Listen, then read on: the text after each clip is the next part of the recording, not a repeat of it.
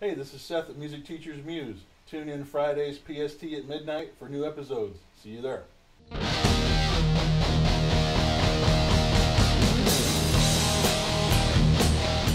Hey, how's it going? Welcome back. Today's topic is the practicing dilemma. How do you get your students to do it? And the answer is, I don't know.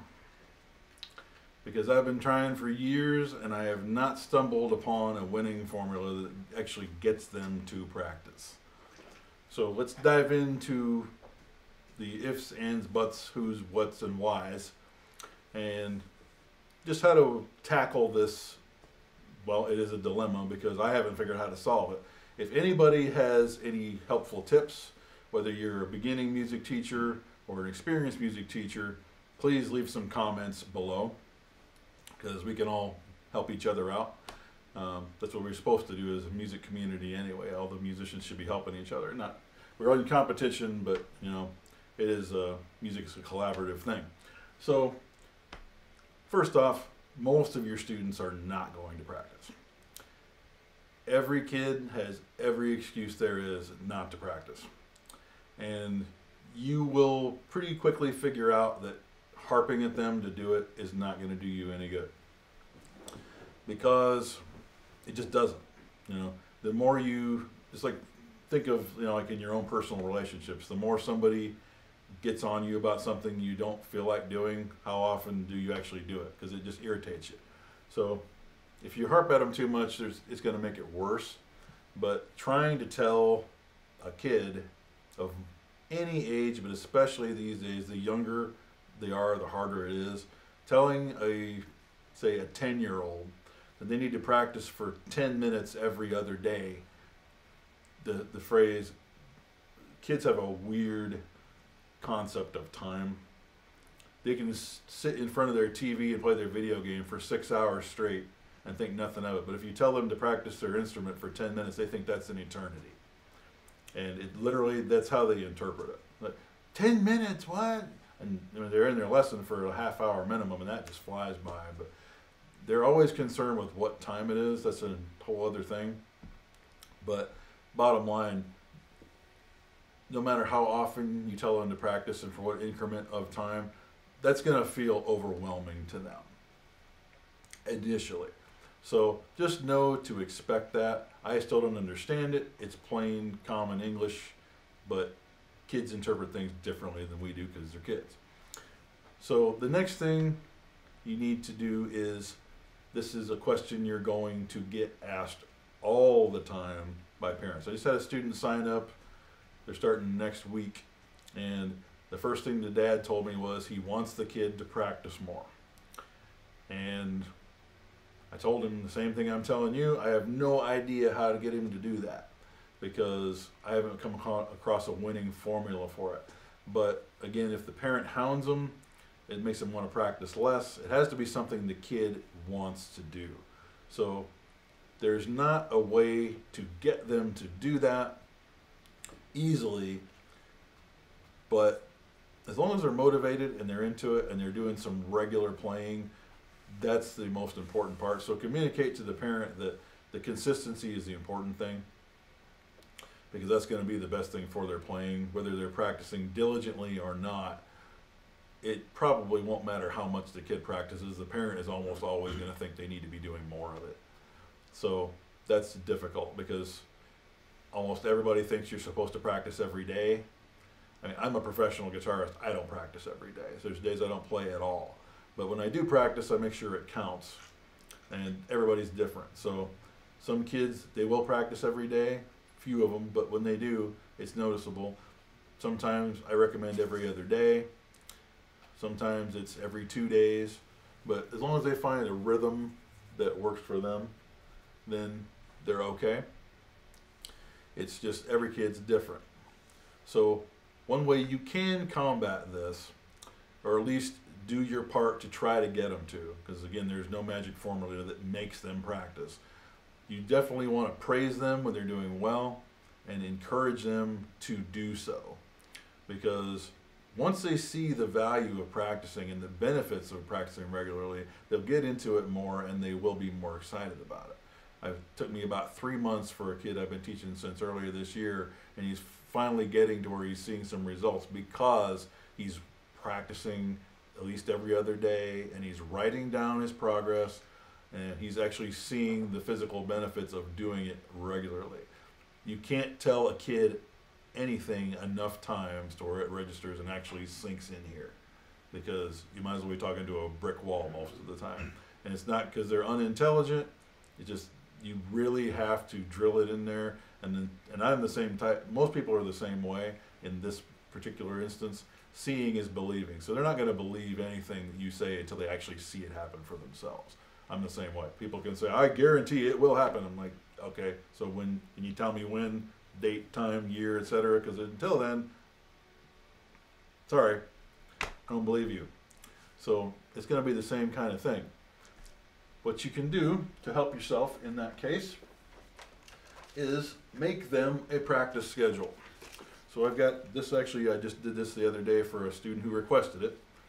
And this is what I recommend. Now, it all depends on the age and ability level of the student, but I generally recommend, this is recommended practice schedule, and this was on Thursday. So I recommend they practice the day of their lesson and then do every other day. So in the course of a week, they'll have practiced 4 days out of the week. That gives them a day in between, because as I mentioned in previous episodes, kids are overbooked, they're stressed, they have more crap on their schedule than most adults do. And sometimes 15 minutes for them to practice their instrument is too much. As much as it drives me nuts to hear that, I understand it from that perspective. It's not too much. There's 24 hours in a day, there's 168 hours in a week. And I really get sick of hearing that in a week's time they didn't have 15 minutes to pick up their damn guitar. But it's a thing, so just be prepared for that. So they practice Thursday, the day of the lesson, because it's fresh in their head that way. Then they wait and practice on Saturday, review something from a previous lesson, then Monday, 2 days later, review from Thursday or whichever is most challenging, and then Wednesday, the day before the next lesson, review at least 2 songs and or including last lesson's material. That way, and this is just for one specific student, but this is the best way I've come across to at least give them a template to where they can start doing it regularly, because telling them to do it does you jack shit. Doesn't work. You have to give them something they can physically see, and even when you give them the practice schedule that's filled out like this, chances are they're still not going to practice. But you've alleviated yourself from any BS coming back on you because you've given it to them. The parent can't get on you for it because you've showed it to them. Say, hey, this is what I recommend. Stick to this. They have to make it a habit before it's going to become a regular thing. If they don't do that, then they're not going to get in the habit of doing it, and there's no point. But this is just the only way I have come across to even get them started on some sort of regular practice regimen. And I always tell them, set a timer for 15 minutes or however long you're going to practice, so you keep it to that amount of time. Write everything down, good day, bad day, this needs work, this is improving, this day sucked, whatever, just make it very specific. And then write out a new schedule on their last practicing day of the week so they continue the habit. And I put all this on this schedule that I just showed you here. That is the only way that I have figured that at least gets them in the habit of doing so. And again, tell them to get a binder so that they can put all of their practicing in here and keep track of it. And flip through and have a record, because if they don't write it down, they're going to forget what they're practicing, and then they're going to be backtracking or stay in the same place. And even if you tell them, they're not going to move forward or get any better if they don't do regular practicing and keep a record of it, so they don't have to backtrack and try to remember, because they won't remember. I barely remember what I practiced last week, and I'm a pro. So that's just something you have to combat, and it's just part of this job. You have to repeat yourself all the time. You're going to get tired of it, but again, you're being paid for a job that's rewarding, and they'll appreciate it. So just make sure you do that. Again, if there is anybody who has any tips on how to get their students to practice more, other than going to the extent of writing out the practice schedule, giving them the most specific and explicit tips you can, and praising them when you see the improvement and telling them that they need to keep that up.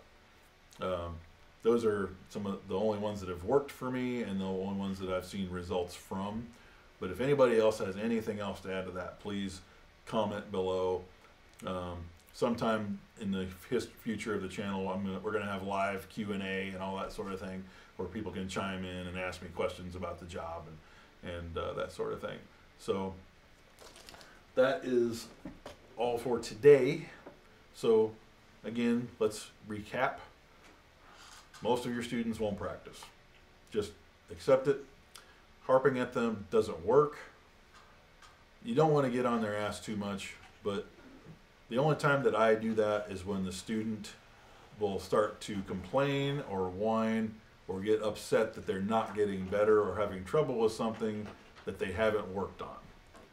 That's where you have the right to say, look, dude, you know, if you don't work on this, it's not going to get any better. That's a lesson for life that kids need to learn anyway. That if they can't just wish something to magically happen or occur in their life that they want, they have to work at it. And when kids can click a button and have shit delivered to their house from Amazon, or they don't have to go to a record store to hear music, to go to YouTube or type in the search or wherever they find their music at, then it's difficult to get them to understand that concept, even though it's reality. That's another whole rant of just, you know, people live in a fantasy world these days. They don't want to face reality, but you know, with kids it's harder because they have to see it to believe it. So you just have to keep on them about it. But you know, don't be too rigid, but just be realistic with them. And then write out a practice schedule for them, and make sure the parents see it. Make sure they have it tacked up somewhere, where like on the refrigerator at home or someplace they have to look at it, and make sure that they get into the habit, because that's the only way it's going to happen regularly, is to just get into the habit of doing so. So hopefully that helps, and will get your students in at least the right direction to be on some sort of regular practice schedule. But to wrap this up, don't sweat it if they don't, because 9 times out of 10 they're not going to. They're going to have every excuse in the book as to why they didn't. And as long as they're having fun and paying you, just let it slide off you, because that's just kind of the way it goes. You're only going to have about 10% or less of your students who take it very seriously and practice with any degree of regularity. So thanks for tuning in and watching. Please hit the bell for new videos. Subscribe, like, share. Follow us on Instagram and Facebook. Check out our sponsors in the description below. And we will see you next week.